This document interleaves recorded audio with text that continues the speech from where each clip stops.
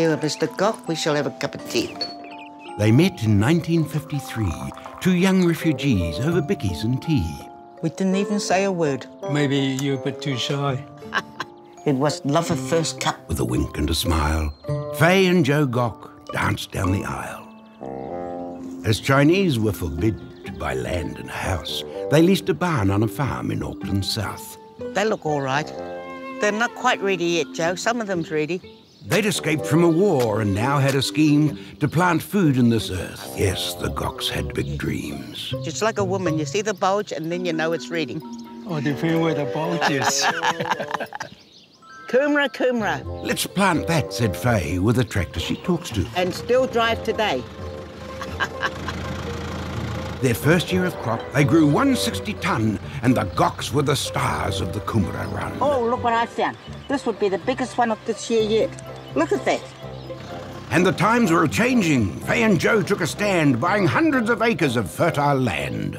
Good morning, Joe. What are you doing? Joe loved to invent. He spearheaded a plan to grow Kumara seedlings by heating the land. Oh, well, carry on. Good work. Think some more.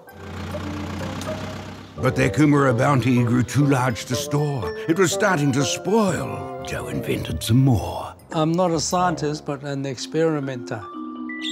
By controlling the warmth in his Kumara-filled sheds, it stayed fresh all year round, and the industry cheered.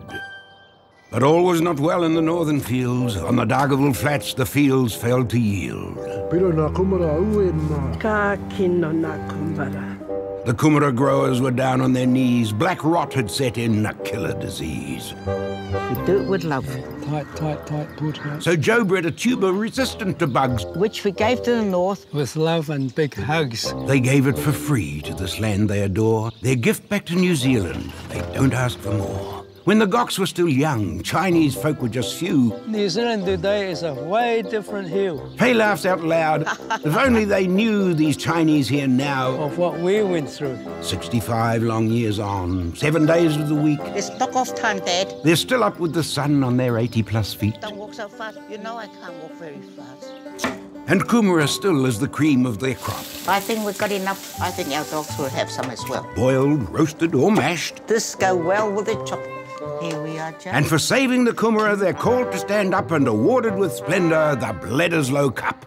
And the Queen's Service Medal, the highest of praise. That's for you, Joe. For their services then till the end of their days. So thank you, we say, to Faye and Joe Gock, for their love of the Kumara, our most precious crop. It's terrible what's happening in Syria. We feel sorry for those people. We're very fortunate here. We're eating the best of food, and we're in New Zealand.